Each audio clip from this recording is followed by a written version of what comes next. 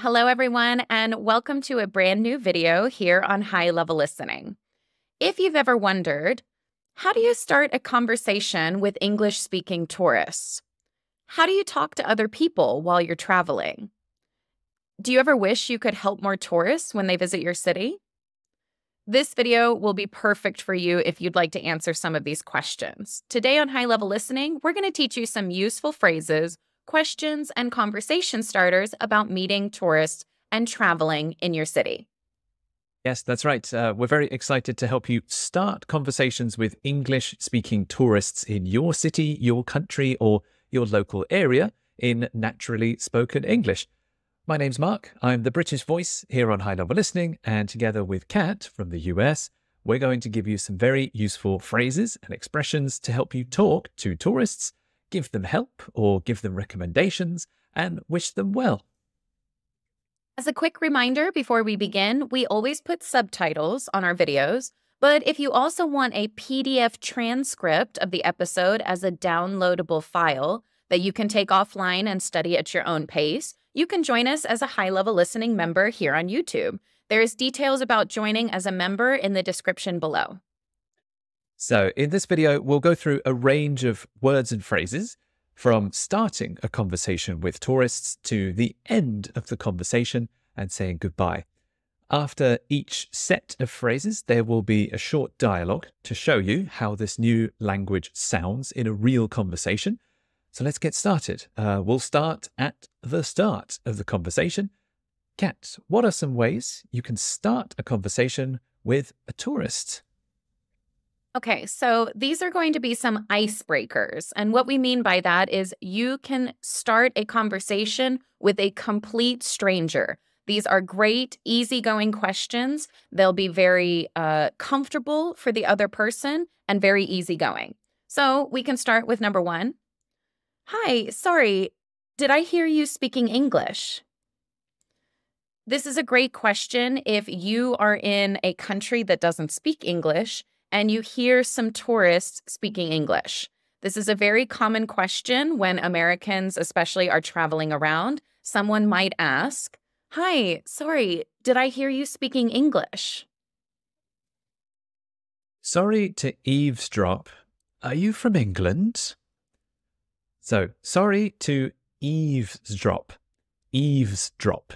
This is a slightly rare verb, and if I listen to another person's conversation, I am eavesdropping. You shouldn't do this. That's why I say sorry to eavesdrop.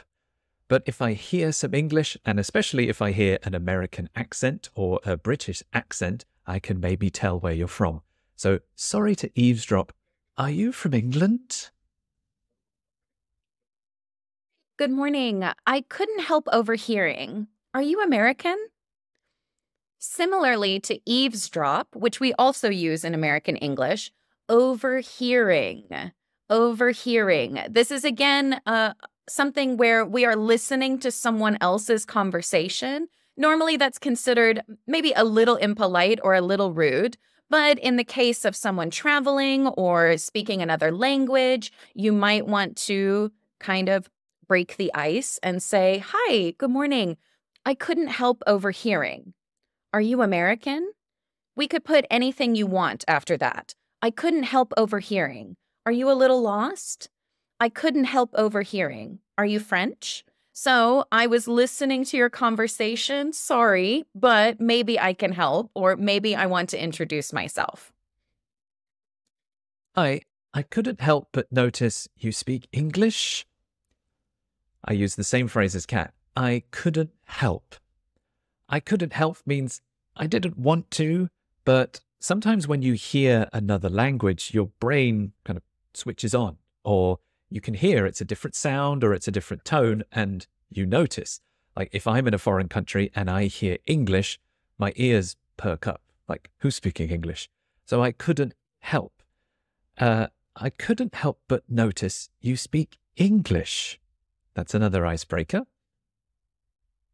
Then the final one for me. Hiya, are you here on vacation?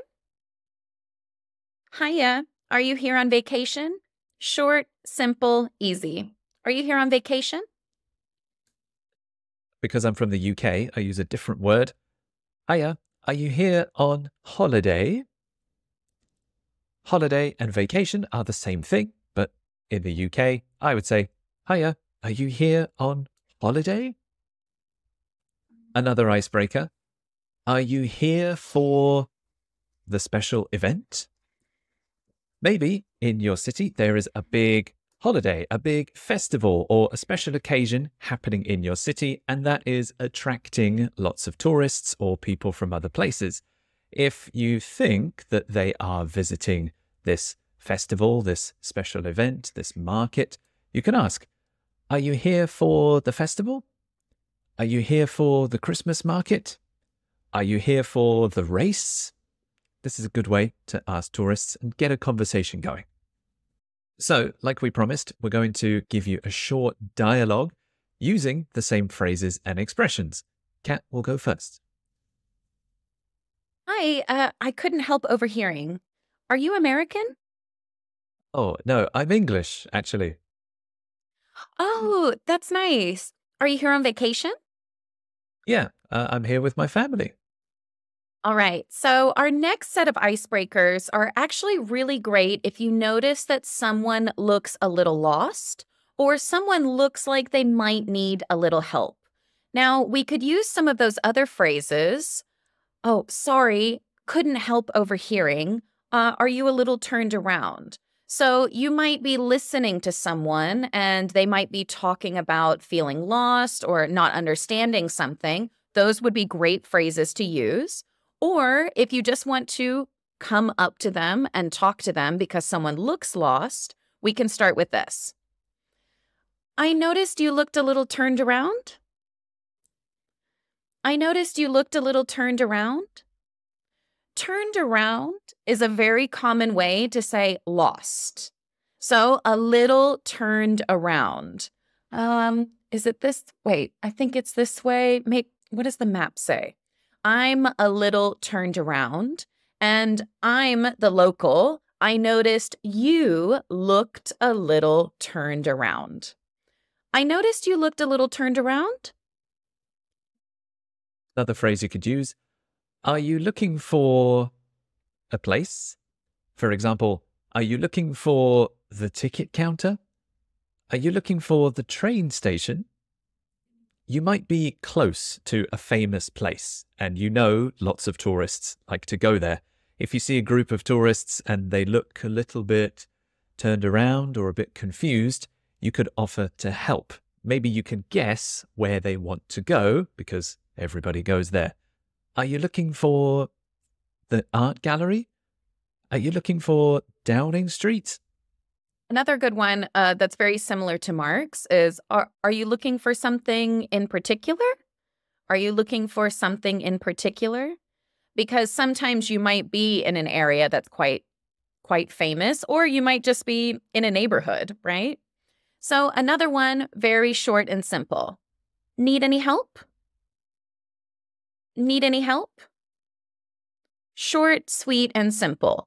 Do you need any help? Often when we have, in spoken English, naturally spoken English, we drop the do you. Need any help? Need any help? Everything okay? Need any help? Do you need help finding somewhere? Similarly, do you need help finding the tube station? Do you need help finding the entrance? This is another way to ask for help or offer help straight away. Maybe they're close to the entrance, or maybe you know it's a difficult place to find. Do you need help finding the train station? And if they say yes, you can help them. Need any help finding your way around? Need any help finding your way around? Okay, so naturally, need any help finding your way around? Finding your way around means moving around or traveling around your neighborhood, the city. It's moving from place to place. We like to use the word around. Turned around, getting around, finding your way around. So, need any help finding your way around? You need directions. So if you know to go straight, turn left, and then it's on your left, if you know exactly where to go and where to walk, you can offer directions to help them. Do you need directions? You can also add the specific place to this. Do you need directions to the tube station? Do you need directions to the gallery? If they say yes, you can say, okay, go down this street, take the second right, and give them detailed instructions. Do you need directions? Then, if someone says no, it's not considered impolite to ask them once more. Sometimes, as a tourist, we are feeling a little stressed, but we don't want to bother other people. This happens in our own language. Sometimes I'm a little stressed and I just want to try to figure out what's happening. I don't want to ask another person for help. This is very common, okay? We just feel a little stressed. So if you ask me a question and, no, I'm okay. No, it's okay. But if I still look a little confused and flustered, you might offer again, but in a different way. Are you sure? I'm happy to help. Are you sure? Because when I say, no, I'm okay, it's fine. Are you sure? I'm happy to help. I'm happy to help. Now, if someone says no one more time, so we usually say no twice, that's it. We can finish the conversation. Okay, no worries. Have a good day. Moving on. In American culture, this might be the same in the UK as well. It's okay to offer 2 times, but after that, so we don't want to continue doing something like that. It's considered rude after that. Okay, so like before, here's a short dialogue with these phrases. Hi, I noticed you looked a little turned around. Do you need any help? Oh, no, we're okay, I think. Are you sure? I'm happy to help. Do you need directions? Yeah, actually, we're looking for the big museum. Oh, yeah, of course. If you head this way, it's the next street over. Oh, thanks so much. All right, so here we are continuing the conversation. These are more of situations and conversations after you've had a little icebreaker and you want to keep talking to the person, okay? So we're going to be continuing the conversation. Let's start with one of my favorites. What brings you here? What brings you here? What brings you here is why did you come here? But the phrase, why did you come here, feels a little serious and maybe like I'm a little mad at you. Why did you come to this place? Why did you come here? So something way more casual, way more easygoing. What brings you here? What brings you here? Something interesting, some work, something fun, a museum, vacation. Let me know. What brings you here? Where are you visiting from? This is, again, a more casual, more friendly way to say, where are you from? Where are you from is correct, and it is okay, but there is a more casual, familiar version that native speakers use, even to, I say it to other Brits or I say it to other Americans. Where are you visiting from? Are visiting, because I know your stay is temporary, or I expect your stay is temporary, so it's the present continuous. Where are you visiting from?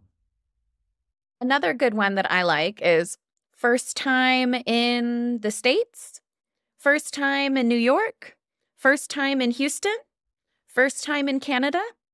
So is this your first time in the city that we live in? Is this your first time here? First time here? First time in Houston? First time in New York? So after you've broken the ice and you're talking a little bit more, I can say, where are you visiting from? And they say, oh, the USA. The next question, what part of the US? What part of the States? The States and the US are the same country. Again, I want to know what state, what city, or what specific area of the country are you from? So the United States is very big. There are lots of different places. So if they say, I'm from the US. Which part of the US? Or if someone's from China, what part of China? What part of Germany? What part of Turkey? You can ask for a bit more detail. What part of Brazil? So here's a short dialogue using some of these expressions. Hi, good morning. Are you here for the art show? Yeah, you? Yeah, it should be really nice. Are you here visiting? Yes, we are. We're from Canada. Oh, cool. What part of Canada? From Vancouver, actually. Okay, so if we're going to continue the conversation, you might want to talk a little bit about their trip so far. So, all the places that they visited until now. So, one of the easier questions that we can ask, are you enjoying your visit so far? Are you enjoying your visit so far? Are you enjoying your visit so far? Have you been to, and then a famous place. Have you been to the art museum yet? Have you been to the Christmas market yet? Have you been to the beach yet? So I know that your vacation is still continuing. Maybe you arrived a few days ago, and during those few days, you have visited a couple of different places. So I can ask where you have been, or if you have been somewhere else before. So have you been to the art museum? Have you been to the park? Anywhere famous that tourists usually visit in your area? Have you been to Chinatown yet? Any place you could think of. Has everything been okay with your visit so far? Has everything been okay with your visit so far? Now, this is a good question that we often hear at a hotel, especially if someone has been staying there and they might have had some problems. Another time that I hear this is when I'm talking to my parents while I'm on vacation. My parents will ask, has everything been okay? Has everything been okay? Now, they don't want to ask me, have you had problems? Because that sounds very serious. So, has everything been okay? You have enough money. You don't have any problems. Nothing serious. Nothing bad has happened. So, this is a more casual way to say, have you had problems? Has everything been okay? Has everything been okay with your visit so far? How long are you planning on staying? Maybe your vacation is a couple of days. Maybe you're going to stay for 1 week, 2 weeks. If it's a big city, you can spend a lot of time there. So how long are you planning on staying? Again, your vacation, your holiday is a temporary thing. So stay is the right verb. You stay in a hotel. You stay in an Airbnb because it's not forever. So how long are you planning on staying? And then, if you want to get a little bit more information about where they went in the past on their trip, what's your favorite place you visited? What's your favorite place that you visited? So this, you can get some more information on the past places they went on their trip. What's your favorite place you visited? One more question. What do you want to see while you're here? Again, maybe you live in a big city and there's lots of different attractions for tourists. So you can ask them what they want to do specifically. Any specific attractions, specific buildings or galleries. What do you want to see while you're here? While you're here, again, is only during this vacation time. Everything's temporary.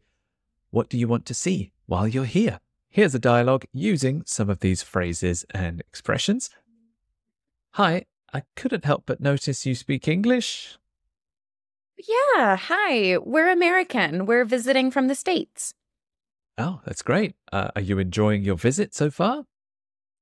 Yeah, we love it here. It's been a really fun trip. Oh, that's nice to hear. How long are you planning on staying? Sadly, just another few days, but we hope to come back someday.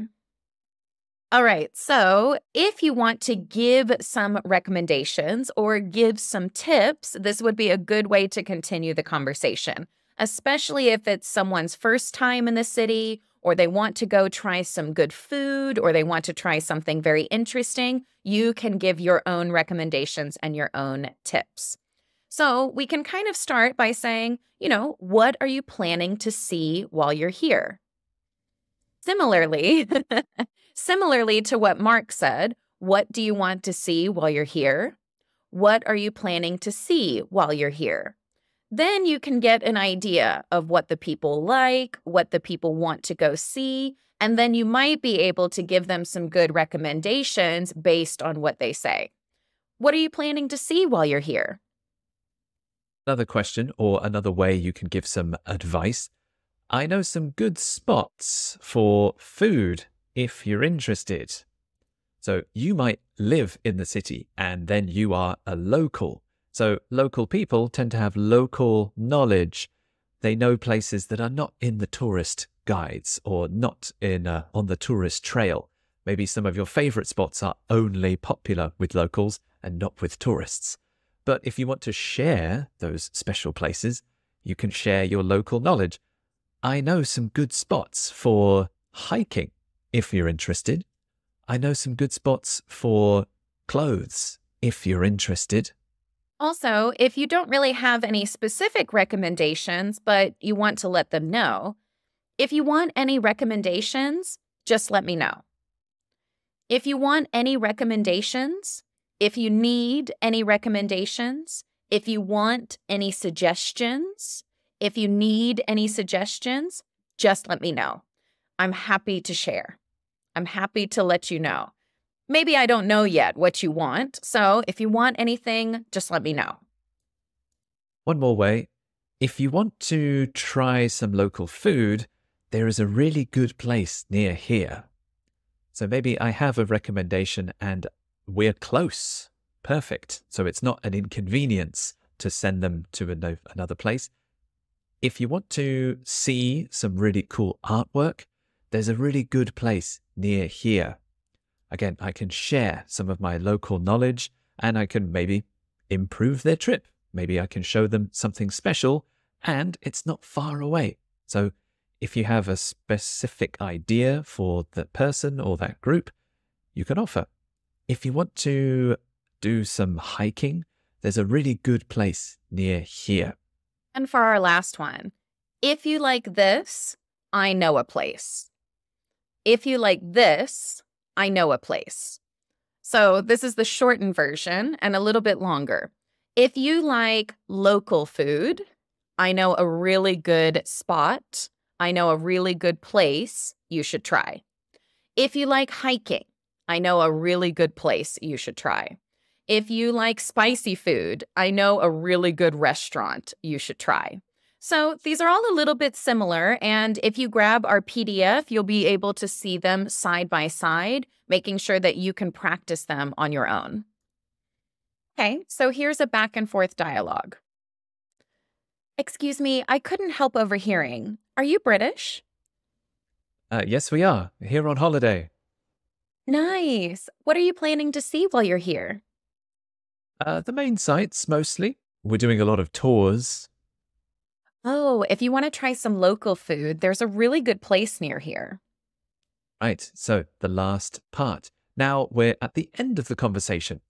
These conversations are pretty light and pretty casual and fairly short. You don't want to bother the tourists or keep them waiting. So we're ending the conversation now, but ending the conversation in a very positive way and wishing them well.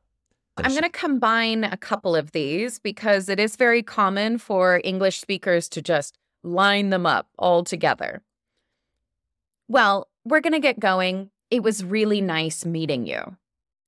I think if you say, nice to meet you, that's the beginning of the conversation. And at the end of the conversation, it was really nice meeting you. That means the conversation is almost over. We're saying our nice things and then we're going to leave. So, well, we're going to get going. We're going to get going, meaning we're going to leave soon. Well, we're going to get going. It was really nice meeting you. Lovely to meet you. Enjoy the rest of your trip. Enjoy the rest of your trip. again, you can combine these together. Lovely to meet you. Enjoy the rest of your trip. So maybe you have a few more days. That is the rest of your time, the rest of your trip. Your trip is your visit, your holiday in this place. So lovely to meet you. Enjoy the rest of your trip. Super simple one. Have fun. Have fun. Especially if I gave you a recommendation and you're like, wow, okay, I'm going to go do that. And I say, okay, it was really nice to meet you. Have fun. Have fun.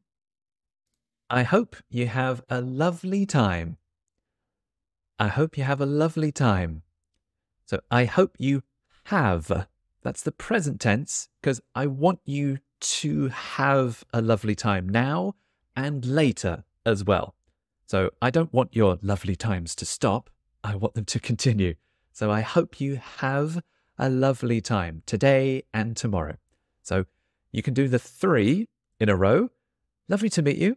Enjoy the rest of your trip. I hope you have a lovely time. I think this one is for basically every American dad.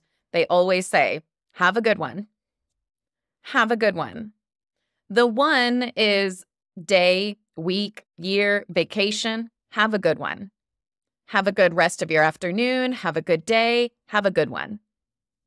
If you live in a city with a specific attraction or a place that tourists love to go, you can say, enjoy the attraction. So if you live in a city close to a beach, say, enjoy the beach. Or if they told you they are going to visit the beach, say, okay, enjoy the beach. Enjoy the view. If they're going up a mountain, enjoy the view. If they're going to a restaurant that you recommended, a good spot, say, okay, enjoy the food.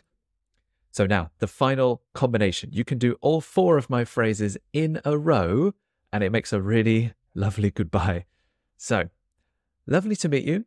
Enjoy the rest of your trip. I hope you have a lovely time. Enjoy the food. That's so British to just give us everything, all the niceties, all the nice things all at once. No, really, really have fun. Oh, enjoy yourself. Really, really, you're going to love it. You're going to love it. Have a lovely time. I know, right? 2 Yes, lovelies. 2 lovelies. It's super long goodbyes. Yeah. Like if I'm calling my mum, it takes me like 2 minutes to say goodbye. It's just 2 minutes of phrases back and forth. Ta-ra, ta-ra. Ta-ra. Oh no, don't open that can of worms. But yes. So now we'll do a last dialogue with all of the phrases. What a beautiful day today. It's so nice. Are you here on vacation? Yeah, me and the family arrived yesterday. How long have you been here? We're just finishing up our trip. We got here last week. Oh, I hope you liked it. We loved it, but gotta get back to the real world. Well, I hope you have a lovely time. Thanks so much. Have a good one.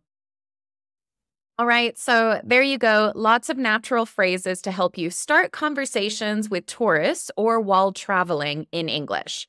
Like always, we read and reply to every single comment that we get here on YouTube, so why not take the chance to practice with us? If you see a tourist that's lost, what would you say?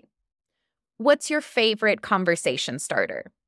What's your favorite ending? Yes, and one more. Are there any places that you always recommend to tourists in your area? Any exciting attractions or really nice restaurants? Let us know. We love hearing from you. And don't forget, like always, you can get the PDF transcript of this episode and all of our previous episodes if you become a high-level listening member. The information is in the description below with a link so you can take these PDFs offline and improve even more. Thank you very much, everyone. We will see you very soon for another video. Thank you so much, everyone. See you next time. Bye.